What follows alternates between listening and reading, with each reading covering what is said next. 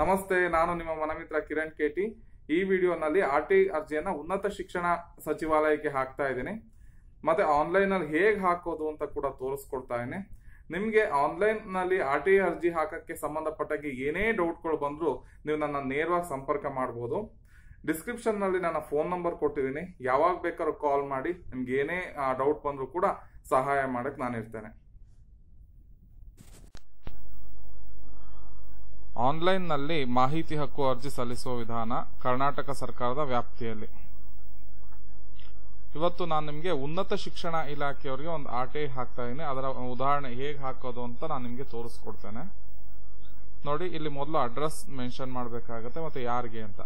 ಇವರಿಗೆ ಅಪರ ಮುಖ್ಯ ಕಾರ್ಯದರ್ಶಿಗಳು ಹಾಗೂ ಸಾರ್ವಜನಿಕ ಮಾಹಿತಿ ಹಕ್ಕು ಅಧಿಕಾರಿ, ಉನ್ನತ ಶಿಕ್ಷಣ ಇಲಾಖೆ, ಕರ್ನಾಟಕ ಸರ್ಕಾರ, MS ಬಿಲ್ಡಿಂಗ್, ಡಾಕ್ಟರ್ ಅಂಬೇಡ್ಕರ್ ಬೀದಿ, ಬೆಂಗಳೂರು. ನೆಕ್ಸ್ಟ್ ನಾನು ಏನ್ RTI ಹಾಕ್ತಾ ಇದೀನಿ, ನಾನು ಏನ್ ಮಾಹಿತಿ ಕೇಳ್ತೇನೆ ಅದ್ರ ಹಿನ್ನೆಲೆನ ಸ್ವಲ್ಪ ಮೆನ್ಷನ್ ಮಾಡಿದ್ದೇನೆ. ಇಲ್ಲಿ ನೋಡಿ, ಮುಖ್ಯಮಂತ್ರಿಗಳು ಕರ್ನಾಟಕ ಸರ್ಕಾರದವರಿಗೆ ಒಂದು ಪಿಟಿಷನ್ ನ ಸಲ್ಲಿಸಿದ್ದೆ. ಏನಂತ ಅಂದ್ರೆ, ವಿಶ್ವೇಶ್ವರ ತಾಂತ್ರಿಕ ವಿಶ್ವವಿದ್ಯಾಲಯದ ರಿಜಿಸ್ಟ್ರಾರ್ ಅವರನ್ನು ಅಮಾನತು ಮಾಡಿ ಸೂಕ್ತ ಕ್ರಮ ಕೈಗೊಳ್ಳಬೇಕೆಂದು ದಿನಾಂಕ 4/7/2019 ಹೊಂದಿರುವ ಪತ್ರವನ್ನು ಕಳುಹಿಸಿರುತ್ತೇನೆ. ಆ ಪತ್ರವನ್ನು ಮುಖ್ಯಮಂತ್ರಿಗಳ ಉಪ ಕಾರ್ಯದರ್ಶಿಗಳು, ಕರ್ನಾಟಕ ಸರ್ಕಾರದ ಅಪರ ಮುಖ್ಯ ಕಾರ್ಯದರ್ಶಿಗಳು, ಉನ್ನತ ಶಿಕ್ಷಣ ಇಲಾಖೆ ರವರಿಗೆ ಸೂಕ್ತ ಕ್ರಮ ಕೈಗೊಳ್ಳಲು ವರ್ಗಾಯಿಸಿರುತ್ತಾರೆ. ಮತ್ತೆ ಇಲ್ಲಿ ಸಂಖ್ಯೆಯನ್ನ ಮೆನ್ಷನ್ ಮಾಡಿ, ಪತ್ರದ ಸಂಖ್ಯೆಯನ್ನ ಮೆನ್ಷನ್ ಮಾಡಿದ್ದೇನೆ. ಅಂದ್ರೆ ನಾನೊಂದು ಲೆಟರ್ನ ಬರೆದಿರ್ತೇನೆ. ಏನಂತ ಅಂದ್ರೆ, ವಿಶ್ವೇಶ್ವರ ತಾಂತ್ರಿಕ ವಿಶ್ವವಿದ್ಯಾಲಯದ ರಿಜಿಸ್ಟ್ರಾರ್ನವನ್ನು ಅಮಾನತು ಮಾಡಿ ಯಾವುದೋ ಒಂದು ರೀಸನ್ಗೆ, ಆ ರೀಸನ್ ನಾನು ಇಲ್ಲಿ ಹೇಳಕ್ ಹೋಗೋದಿಲ್ಲ. ಆ ಲೆಟರ್ನ ಮುಖ್ಯಮಂತ್ರಿ ಕಾರ್ಯಾಲಯದವ್ರು ಏನ್ ಮಾಡ್ತಾರೆ ಅಂತ ಅಂದ್ರೆ, ಉನ್ನತ ಶಿಕ್ಷಣ ಇಲಾಖೆಯವರಿಗೆ ಕಳಿಸ್ಕೊಡ್ತಾರೆ, ಇದ್ರ ಮೇಲೆ ಕ್ರಮ ಕೈಗೊಳ್ಳಿ ಅಂತ. ಈಗ ನಾನು ಅದೇ ಉನ್ನತ ಶಿಕ್ಷಣ ಇಲಾಖೆಯವರಿಗೆ ಕೇಳ್ತಾ ಇದ್ದೀನಿ, ಈ ಪತ್ರದ ಮೇಲೆ ತಾವು ಯಾವ ರೀತಿಯ ಕ್ರಮ ಕೈಗೊಂಡಿದ್ದೀರಾ ಅಂದ್ರೆ, ಮುಖ್ಯಮಂತ್ರಿ ಕಾರ್ಯಾಲಯದವರು ಕಳಿಸಿರುವಂತಹ ಪತ್ರದ ಮೇಲೆ ಯಾವ ರೀತಿಯ ಕ್ರಮ ಕೈಗೊಂಡಿದ್ದೀರಾ ಎಂಬ ಮಾಹಿತಿಯನ್ನು ಕರ್ನಾಟಕ ಸರ್ಕಾರ ಮಾಹಿತಿ ಹಕ್ಕು ಅಧಿನಿಯಮ 2005 ಪ್ರಕಾರ ನೀಡಬೇಕಾಗಿ ಕೋರಿಕೊಳ್ಳುತ್ತೇನೆ. ನೋಡಿ, ಲಗತ್ತಿಸಲಾಗಿದೆ. ದೂರಿನ ಪತ್ರ ಹಾಗೂ ಮುಖ್ಯಮಂತ್ರಿಗಳ ಸಚಿವಾಲಯದ ಪತ್ರ. ನೆಕ್ಸ್ಟ್, ಮಾಹಿತಿಯು ಯಾವ ವರ್ಷಕ್ಕೆ ಸಂಬಂಧಿಸಿದೆ? ಮಾಹಿತಿಯು 2019 ವರ್ಷಕ್ಕೆ ಸಂಬಂಧಪಟ್ಟದ್ದು. ಇದನ್ನ ಕಡ್ಡಾಯವಾಗಿ ಮೆನ್ಷನ್ ಮಾಡಿ. ಯಾಕೆ ಅಂದ್ರೆ, ಇದು ಮೆನ್ಷನ್ ಮಾಡಲಿಲ್ಲ ಅಂತಂದ್ರೆ ನೀವು ಕೋರಿರುವ ಮಾಹಿತಿಯು ಅಪೂರ್ಣವಾಗಿದೆ ಅಂತ ಹೇಳ್ಬಿಟ್ಟು ನಮ್ಮ ಪತ್ರಕ್ಕೆ ಅವರು ಉತ್ತರ ಸರಿಯಾದಂತಹ ಪ್ರತ್ಯುತ್ತರವನ್ನು ಅವ್ರು ಕೊಡೋದಿಲ್ಲ. ನೆಕ್ಸ್ಟ್ ನಾನು ಏನ್ ಮಾಡ್ತೀನಿ ಅಂದ್ರೆ, ಇದನ್ನ ಕಾಪಿ ಮಾಡ್ಕೊಂತೀನಿ.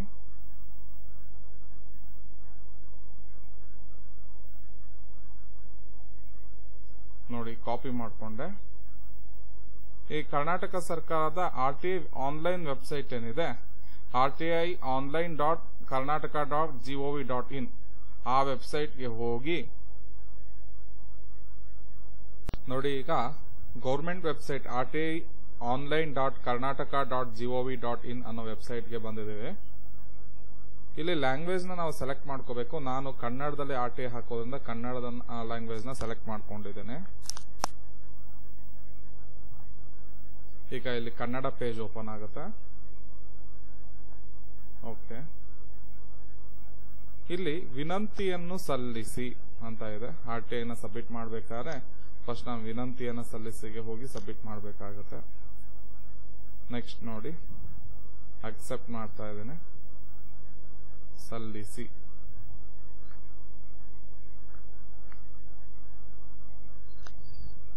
ಇಲ್ಲೇನ್ ಕೇಳ್ತಾ ಇದೆ ಅಂದ್ರೆ, ಇಮೇಲ್ ID ನಮೂದಿಸಿ. ನನ್ನ ಇಮೇಲ್ ID ಮತ್ತೆ ಮೊಬೈಲ್ ಸಂಖ್ಯೆ ಎರಡನ್ನು ಕೂಡ ಹಾಕಿದ್ದೇನೆ. ನಾವು ಆಲ್ರೆಡಿ ಸೇವ್ ಇದೆ. ನೀವೆಲ್ಲ ಇಲ್ಲಿ ಟೈಪ್ ಮಾಡಬೇಕಾಗತ್ತೆ ನಿಮ್ಮ ಇಮೇಲ್ ID ಮತ್ತೆ ಫೋನ್ ನಂಬರ್ನ. ಕ್ಯಾಪ್ಚ್ ಕೋಡ್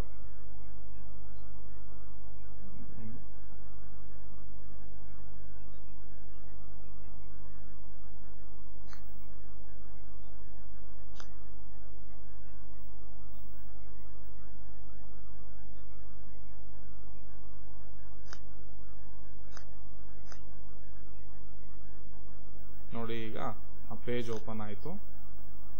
ಸಾರ್ವಜನಿಕ ಪ್ರಾಧಿಕಾರ ಆಯ್ಕೆ ಮಾಡಿ. ನೋಡಿ ಕರ್ನಾಟಕ ಮಾಹಿತಿ ಆಯೋಗ.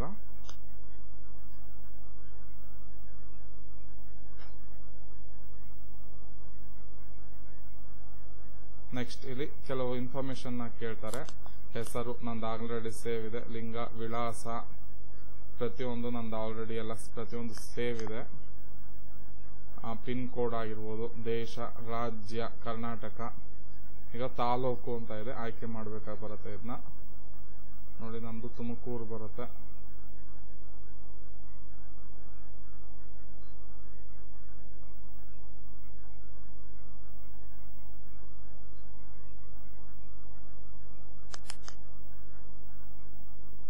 ಈ ವೆಬ್ಸೈಟ್ ಸ್ವಲ್ಪ ಸ್ಲೋ ಇರುತ್ತೆ. ಸ್ಲೋ ಇದ್ದಾಗ ರೀಲೋಡ್ ಕೊಟ್ಕೋಬೇಕಾಗುತ್ತೆ. ರೀಲೋಡ್ ಕೊಟ್ಟಾಗ ಏನು ಪ್ರಾಬ್ಲಮ್ ಆಗೋದಿಲ್ಲ. ನಿಮಗೆ ಮೊದಲು ಏನೇನು ಡೀಟೇಲ್ಸ್ ಫಿಲಪ್ ಮಾಡಿರ್ತಾರೋ ಆ ಡೀಟೇಲ್ಸ್ ಎಲ್ಲ ಹಾಗೆ ಉಳ್ಕೊಂಡಿರುತ್ತೆ. ನೋಡಿ ಈಗ ತಾಲೂಕು ತುಮಕೂರು,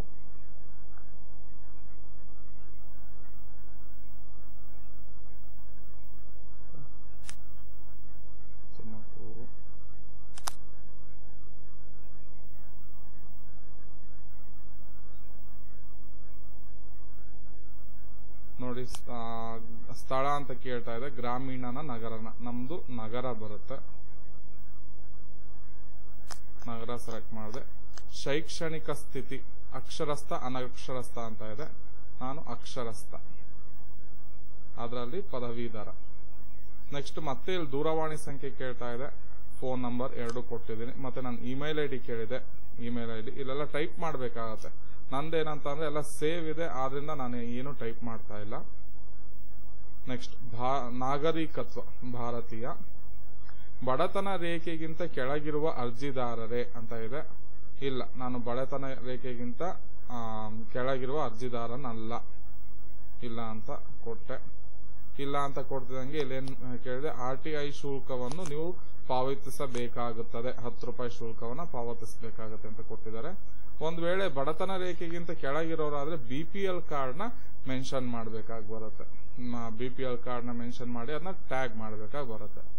ನೆಕ್ಸ್ಟ್ ನಾವು ಕಾಪಿ ಏನ್ ಮಾಡ್ಕೊಂಡಿರ್ತೀವಿ, ಟೆಸ್ಟ್ ನಮ್ಮ ಯಾವುದು ರೆಡಿ ಏನ್ ನಾವು ಟೆಕ್ಸ್ಟ್ ಟೈಪ್ ಮಾಡ್ಕೊಂಡಿದ್ದೀವಿ ಅದನ್ನ ಇಲ್ಲಿ ಪೇಸ್ಟ್ ಮಾಡಬೇಕಾಗಿ ಬರುತ್ತೆ. ರೈಟ್ ಕ್ಲಿಕ್ ಕೊಟ್ಬಿಟ್ಟು ಪೇಸ್ಟ್ ಕೊಟ್ರೆ ತಗೊಳ್ಳೋದಿಲ್ಲ, Ctrl+V ಕೊಡಬೇಕಾಗತ್ತೆ. ಮತ್ತೆ ಇನ್ನೊಂದ್ಸರಿ ಇಲ್ಲಿ ನಾವೇನೇನ್ ಟೈಪ್ ಮಾಡಿದ್ವಿ ಪ್ರತಿಯೊಂದು ಓದ್ಕೊಳ್ಳಿ. ಓದ್ಕೊಂಡು ಈಗ ಫಾರ್ ಎಕ್ಸಾಂಪಲ್ ನೋಡಿ, ಇಲ್ಲೊಂದು ಸ್ಪೆಷಲ್ ಕ್ಯಾರೆಕ್ಟರ್, ಇಲ್ಲಿ ಮೆನ್ಷನ್ ಮಾಡಿರುವಂತ ಸ್ಪೆಷಲ್ ಕ್ಯಾರೆಕ್ಟರ್ ನ ಮಾತ್ರ ನಾವು ಇಲ್ಲಿ ಬಳಸಬೇಕಾಗತ್ತೆ.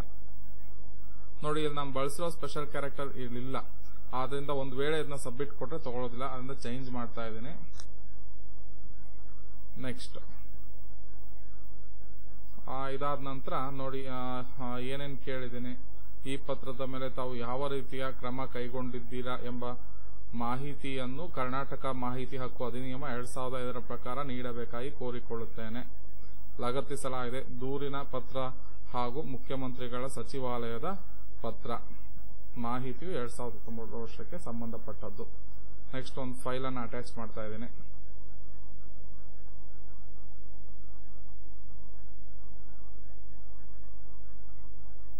ನೋಡಿ VTU RTI ಅಂತ ಇದೆ, ಈ ಫೈಲ್ ನ ಅಟ್ಯಾಚ್ ಮಾಡ್ತಾ ಇದ್ದೀನಿ.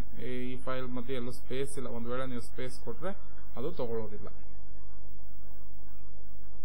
Okay, next ಕ್ಯಾಪ್ಚ್ code.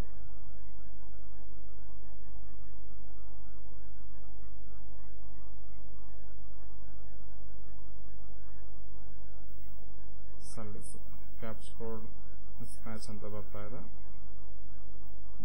ಇದು 0 ಇರಬೇಕು, 0I.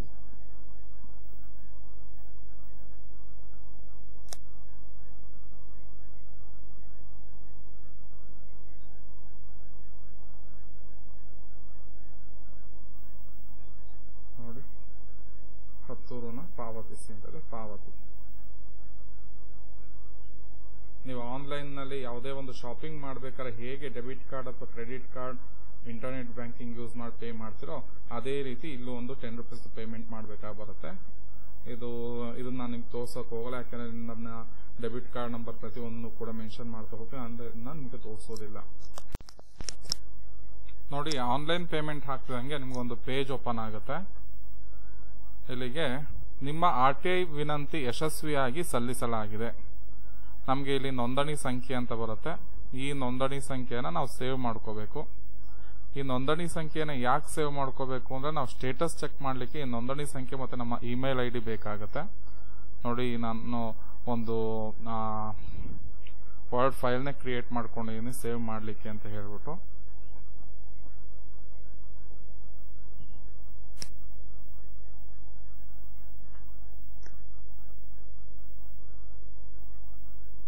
ಮತ್ತೆ ಇದು ಯಾವತ್ತು ಕ್ರಿಯೇಟ್ ಮಾಡಿರೋ ಡೇಟ್ನ ನೀವು ಹಾಕ್ಕೊಳ್ಳಿ.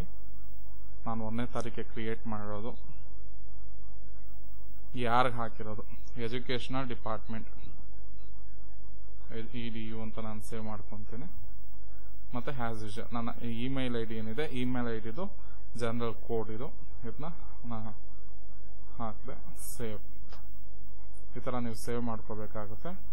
ಯಾಕೆ ಅಂತ ಅಂದರೆ ನೀವು ಒಂದು ವಿನಂತಿ ಸ್ಥಿತಿಯನ್ನು ವೀಕ್ಷಿಸಿ ಸ್ಟೇಟಸ್ ಚೆಕ್ ಮಾಡಲಿಕ್ಕೆ ನಿಮಗಿದು ಅಗತ್ಯವಾಗಿ ಬೇಕಾಗುತ್ತೆ. ಇಲ್ಲಿಗೆ ನಮ್ಮ RTI ಸಲ್ಲಿಸುವಂಥ ಪ್ರಕ್ರಿಯೆ ಪೂರ್ಣಗೊಳ್ಳುತ್ತೆ.